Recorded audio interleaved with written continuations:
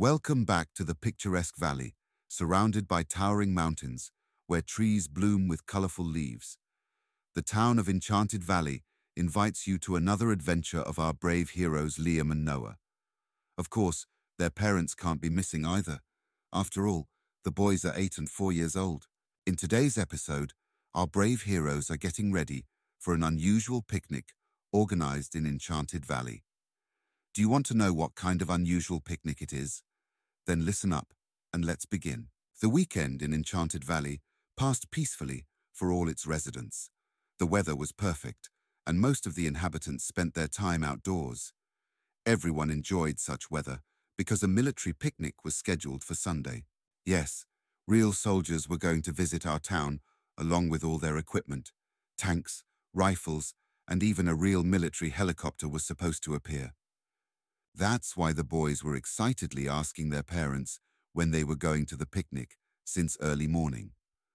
After the morning routine, breakfast, washing up, and getting dressed out of their pajamas, the whole family was ready to go. Taking advantage of the sunshine, our heroes, like most of the residents of Enchanted Valley, set out on foot to the picnic in the nearby park.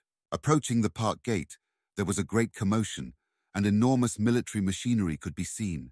There were plenty of food stalls, sweets, cotton candy, and on the other side, there were bouncy castles, a carousel, and swings. In the middle were tanks, armored vehicles, and other military stuff. The boys began to explore, enjoying the children's attractions. They slid down the bouncy castle, ate cotton candy, but they liked the military vehicles the most, especially the tank. Unfortunately, they could only admire it from the outside, and the soldiers didn't allow anyone inside. Time passed quickly, and the boys admired the military giants with fascination, which caught the attention of the soldiers, who approached our heroes, showing them their equipment. Bulletproof vests, rifles, pistols, and various military gear. Suddenly Liam heard something, some squeaking, Noah too, and they both looked at the place where the strange squeak was coming from. It was a little yellow duckling stuck in the mud, not far from where they stood. Even though one of the soldiers was showing them his rifle, both brothers rushed to help the little duck. The boys quickly freed the duckling and noticed the rest of the ducklings squeaking behind the fence. Liam quickly transferred the little duckling to the other side, reuniting it with the rest of the duck family. The military soldiers noticed the bravery and kindness of the brothers. The soldier, who was talking about his rifle, invited them to a demonstration of military skills because he saw how much the boys liked the rifle, and yet, without hesitation, they rushed to help the duckling. Liam and Noah proudly accepted the invitation.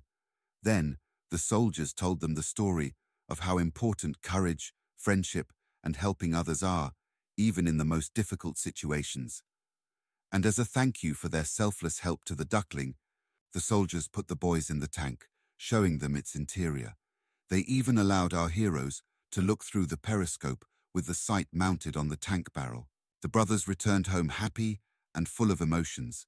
They understood that even the smallest help can make the world a better place, and they promised each other that they would always be ready to help anyone in need, whether it's a human, a dog, or a chicken. See you in the next episode.